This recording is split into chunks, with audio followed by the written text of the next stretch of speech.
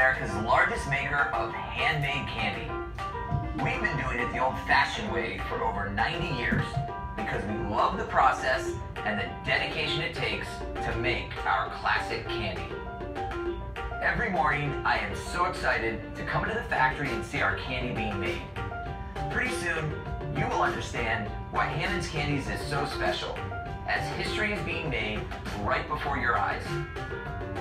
Before heading inside to see it for yourself, we wanted to give you a sweet trip back to where we got started, where we've been, and how, although we've grown from 1 employee to over 300, we've worked really hard to maintain the feel of a small, family-run business.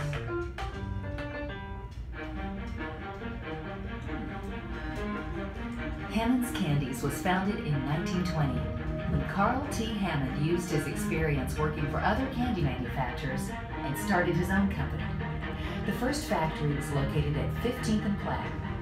There he created his famous recipes, handcrafted the candy, and sold it in a small storefront. One thing that made Carl's ribbon candy, candy canes, and other hard candies stand apart was his belief that nothing is more important than quality. This philosophy helped him survive not only the Great Depression, but from competition worldwide. Some of the original equipment purchased by Carl is still used on the factory floor today. He bought the equipment from a traveling salesman, candy companies that no longer needed the equipment, Amazon.com, his great-grandfather. The right answer is B. He bought the equipment from candy companies that no longer needed their machines. Ever the shrewd businessman, Carl saw the financial advantage of purchasing used equipment. Although now many of Carl's original machines are over 100 years old, some of the machines are hard to maintain and often impossible to find parts for, we still use them today because they make a higher quality candy, and they are a constant reminder that our past is what drives our business.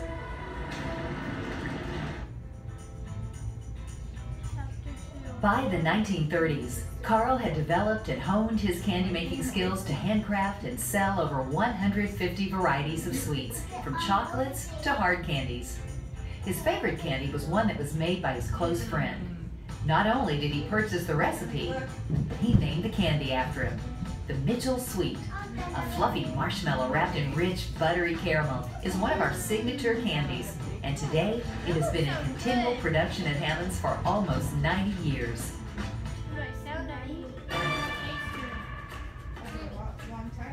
The amount of time it takes to make one Mitchell Sweet, you could drive a car from Denver to Lincoln, Nebraska, Los Angeles, California, New York City, and back nearly 2 times, or all the way around the earth. The right answer is C. Denver to New York City and back nearly 2 times.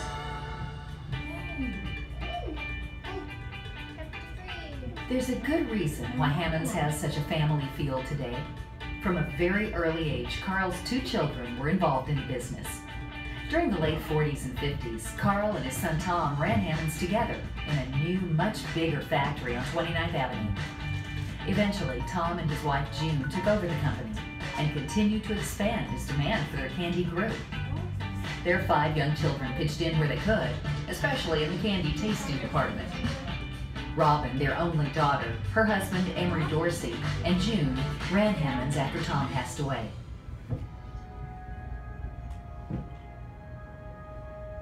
The late 80s through the 90s saw big growth for Hammond's as expert candy maker Emery, along with Robin and June, continued the tradition of creating high-quality handmade candy the same way it was made by Carl. After national media recognition, Williams-Sonoma and others came calling. Huge orders were placed for hand-twirled lollipops, freshly made almond toffee, and sweet peppermint pillows. The number of employees grew substantially, and Hammond's went from a local candy company to a truly national brand. Every batch of lollipops we make starts off as a 70 to 90 pound batch To turn this batch into 1,000 lollipops, the cook must wait until it cools and then hit it with a large hammer. Ask everyone in the factory to stop what they're doing and run and help. Drop the bundle into the magic lollipop machine and then wait for them to come out the other end. Or pull, cut, and twist until the whole batch is gone. The right answer is D. Pull, cut, and twist until the entire batch is gone. When we say handmade, we mean it. In order to make candy at Hammond's, cooks must be trained anywhere from 6 months to 2 years. Once qualified, each cook makes at least 5 batches of candy per day, even more during the holiday season. They are responsible for their own batches from beginning to end, which means pulling, twisting, and cutting several thousand times per day.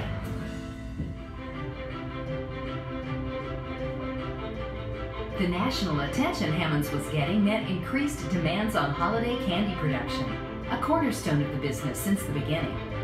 In order to keep stockings filled, year-round Christmas candy production began. This, of course, requires special humidity-controlled warehouses to keep candy canes, ribbon candy, art candy, peppermint pillows, and other holiday candy fresh until the holidays, even if it was made in February. Candy canes get their brilliant colors from being pulled on the candy puller, which traps air and incorporates it into the candy to lighten the color and texture. The other important thing that happens while the candy is on the puller is flavoring is added. The cook takes a lunch break. Chocolate chips are added. The batch is taste tested. The right answer is A. The flavor is added. Only the center part of the candy is flavored, which happens when on the candy puller. It only takes 1.5 ounces to flavor an entire 70-pound batch. Strawberry, bubblegum, cinnamon, pomegranate, gingerbread, pumpkin pie, and birthday cake are just a few of the more than 30 candy cane flavors we make. The exact same way Carl did back when Hammond's began.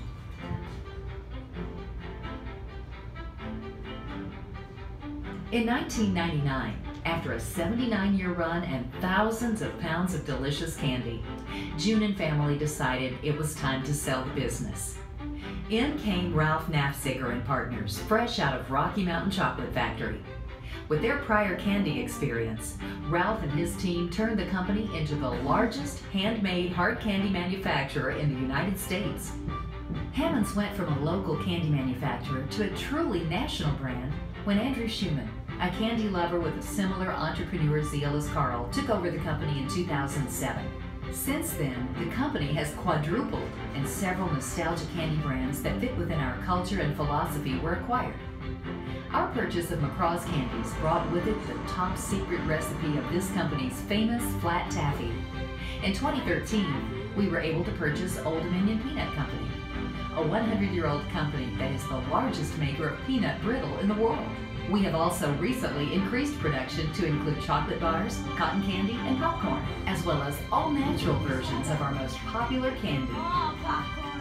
Today, Hammond's candies are available at a wide range of national chains, as well as 3,500 mom and pops and over 30,000 retail stores around the world. Now that you have a better idea of who we are and where we've been, it's time to see how it's done. Keep in mind, every day is different on the Hammond's factory floor, so you'll only see a few different candies being made. Feel free to come back again so you can see how we make all of our yummy candies. Let's go see how handmade candy is made the Hammond's way.